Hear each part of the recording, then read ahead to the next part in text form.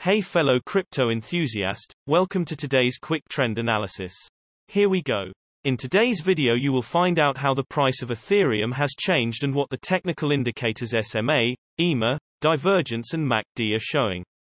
If you are not familiar with the indicators, check out the explanation videos down below in the description. By looking at the hourly time frame for Ethereum, we can see that the price moved up quickly with around 5.5% in the last 24 hours, with a current price of 3005. Nevertheless, seeing as the volume wasn't very high, meaning that the move wasn't particularly strong. Jumping to the hourly simple moving averages, the price broke the 20 SMA to the upside but the volume wasn't very high, which means it is not a very strong signal.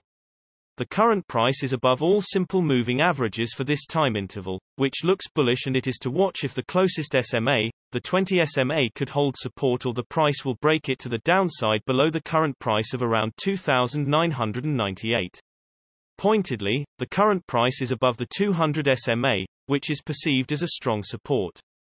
Nevertheless, if there were to be a decisive downward dip, it will signal a possible big move down. However, the shorter time frames are not very accurate and the bigger time intervals like the daily should also be considered for longer price development.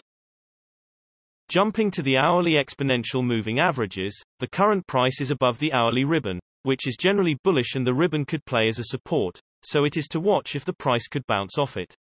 The current price to watch is around 2,955.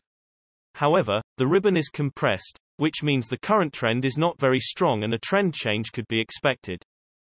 Searching for divergence in the hourly time frame, there was a bullish divergence and the price already went up. Looking at the hourly MACD, the MACD line is below the signal line, which shows that the current trend is on the downside.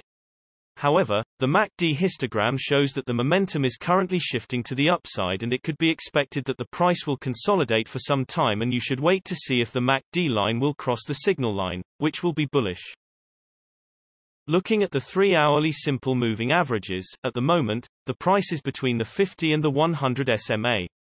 If the price bounces off the 50 SMA, which is currently at 2,945, it could be seen as a support, and the 100 SMA that is at 3,034 could be perceived as a resistance to the upside. If there were to be a break either way, it means that there could be a continuous move in that direction.